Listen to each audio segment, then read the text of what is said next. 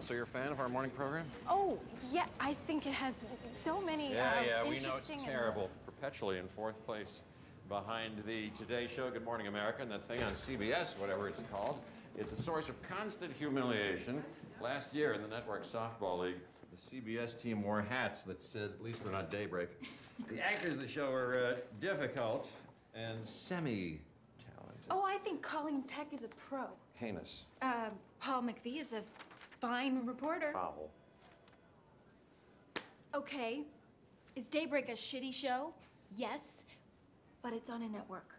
And not just any network. This is one of the most legendary news divisions in the entire history of television.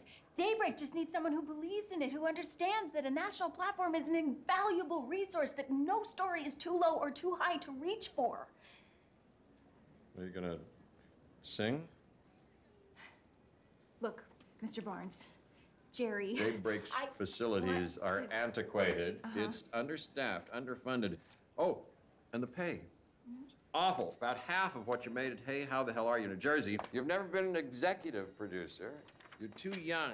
Nobody's ever heard of you. And here, your education 3, not 4 years, at Fairleigh Dickinson in Teaneck, also known as Fairly Ridiculous. Did I miss anything? Daybreak needs what I need. Someone who believes that it can succeed.